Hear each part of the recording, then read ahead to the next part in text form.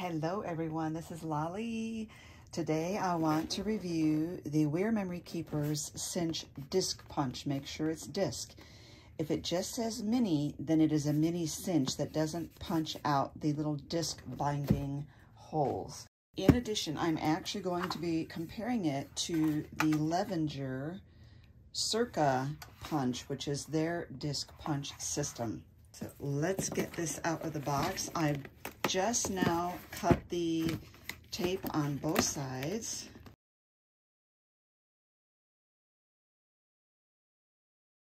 So there you go. You have your little instruction sheet there. There is a little loop here so that you could hold that handle down. I don't know what on earth this is. Look at that. Look at this on the handle. I'm going to see if I can clean that up. Okay, so we're going to compare some specs first before we go into reading the instructions and seeing how this works. I see a little gizmo there already. Okay, so let's start comparing these two. The We Are Memory Keepers punch, it retails for $99, but you can find it for $77 sometimes, like on Amazon. The Levenger punch retails for $69.50 on their website and on Amazon. So the difference is $7.50, this being the more expensive. The weight, this is 2 pounds, 3 ounces. This is 3 pounds, 15 ounces. So just under 4 pounds, and a difference of 1 pound, 12 ounces, this being the heavier. And the size, this is 7 1/4 inch by 5 7/8 inch.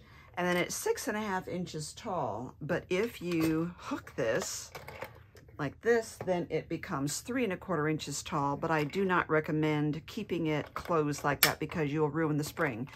I did discover that this is just like oil on the surface. It wipes off, and also you have to punch a few times on scrap paper to get rid of the oil that's on the inner mechanism, just a heads up.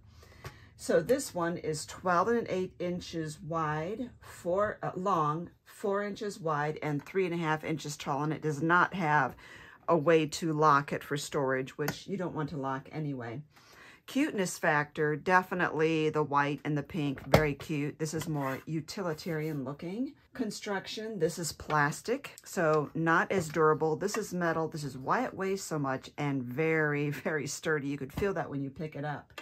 Waist trap, this has a little waist trap right here that you can pull off, and pick up your little waist pieces and toss them. This entire tray is like this plastic thing on the bottom, and you can see it's time for me to empty this. The depth of the punch, in other words, when you put your paper in and you punch, how far into the paper is it going to punch? And I want you to see the difference right here on these two. This one is the Levenger. This one is the We Are Memory Keeper. I'm going to zoom in a little bit. Now, it might not look that different to you, but this does punch further into the paper. I measured it. This is 9 millimeters in from the edge of the paper to the tip of that semicircle, and this is 7 millimeters. Only a difference of 2 millimeters, but what difference does it make? That is, if you're using a small punch like I did for these are gift cards that I've turned into little notebooks or planners or journals, whatever you want to use them for. But when you use the We Are Memory Keepers punch, it puts it so far into your project that if you're using small discs like this, when you open them, there's not much room here between your left and right papers. There is room, but it's very negligible. And if you make this any thicker, you're not going to have much room to turn your pages. Now, what is the longest sheet of paper that you can put into either one of these punches? Well, with this one, you can keep going. I mean, you can fit a 12-inch piece of cardstock in there very easily. It's got 11 of these punches in there. But if you want to continue and do longer than a 12-inch piece of cardstock or paper, you're going to have to figure out how to line it up when you move it over to punch extra holes in. But I don't know, would you ever really punch more than a 12-inch piece of paper? It's kind of doubtful. So I don't think that's really an issue. This one also, it just, whatever you want on this, you can just keep going. Let's say that we've got this punched, push it all the way to the end and punch it. And we want to keep going and going on a long piece of paper. You'll see on the side here, we have this little notch. So all we do is put that down into one of our previous holes, still push the paper all the way in, lift that up, and we could just keep going. It lines them all up perfectly. So really, you could just keep going. But again, why would you want to do longer than a 12-inch piece of paper? I mean, maybe you want an 18-inch journal. I don't know. I don't know that there would ever be a time when you need to do longer than 12-inch. The thickness of material that these can punch, like I said, this is so sturdy, and I have done chipboard in it many times, and they show on their website using chipboard in this as well. Now, these are chipboard coasters, and if I do this, you notice that this has a line, it says center.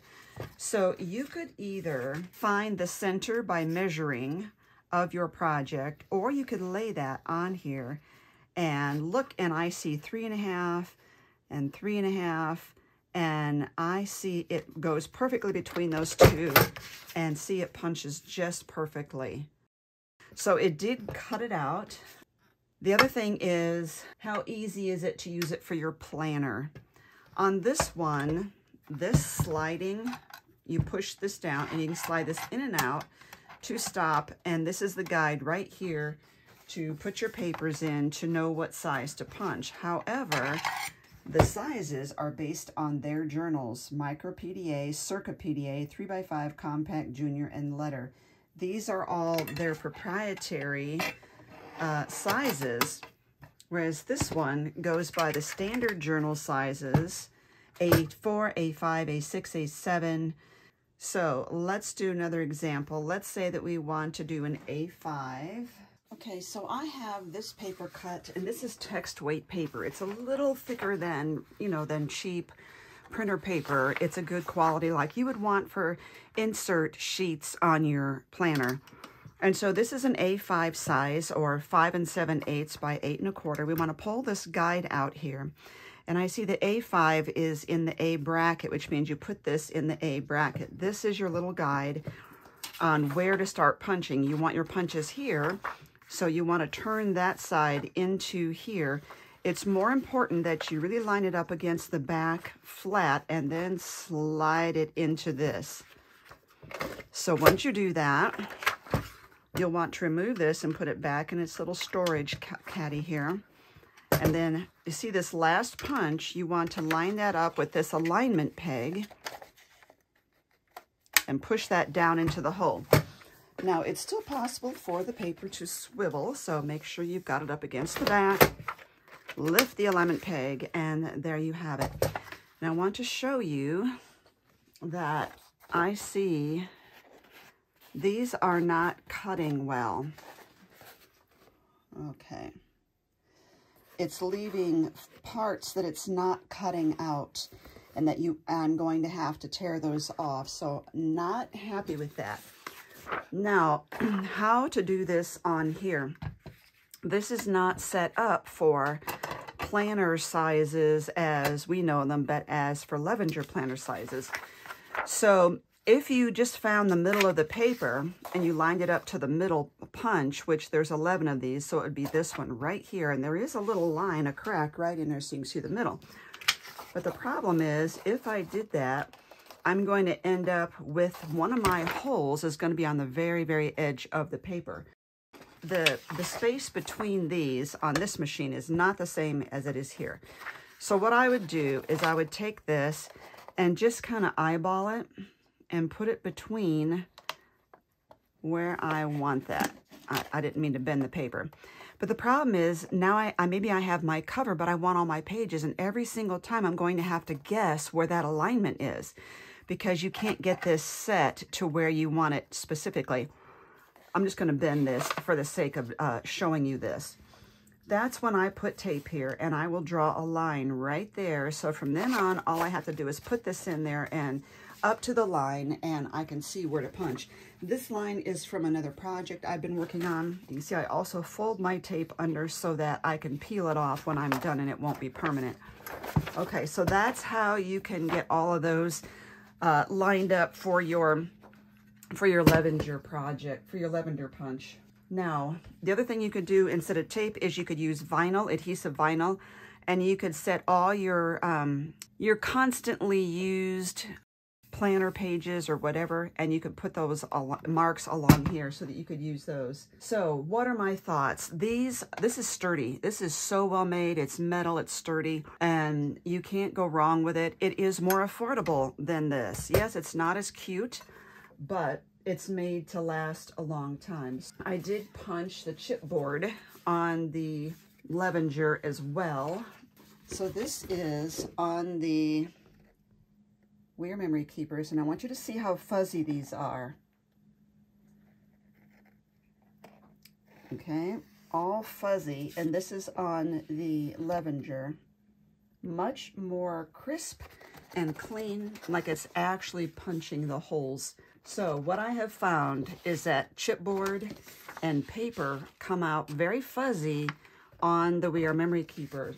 But when I started going back and really looking at the cardstock, which I thought was doing better than it is, there were several, you can see they're just folded over, but there's several really fuzzy, unclean cuts with that as well. It does do better on cardstock, but if you're only doing cardstock on there, it severely limits your ability to really create with it. Okay, so the jury is in. I have punched and punched with this, and as I said, the only clean, semi-clean images I've gotten were on cardstock, but you can see here that this one is also quite fuzzy. So normally on a regular, just like a heart punch or a circle punch, I have in the past used very, very fine sandpaper. But that can dull the blade, so it's kind of like a last resort. I did try some wax paper in here, but so far, right out of the gate, everything I have punched has been very, very fuzzy. So my husband, the engineer, came down and looked at this while I was working, and he said, oh no, don't even bother using sandpaper. He looked at the holes underneath, and he said that the cutting mechanism doesn't even fit into the hole that it's punching the paper. It's not the same size, and there's a gap between the cutting blade and the hole, and that's why it just pushes the paper instead of actually cutting it. So it's like pushing paper and tearing it instead of actually slicing it. So I have to say, I'm sorry, We Are Memory Keepers, but this is a thumbs down for me.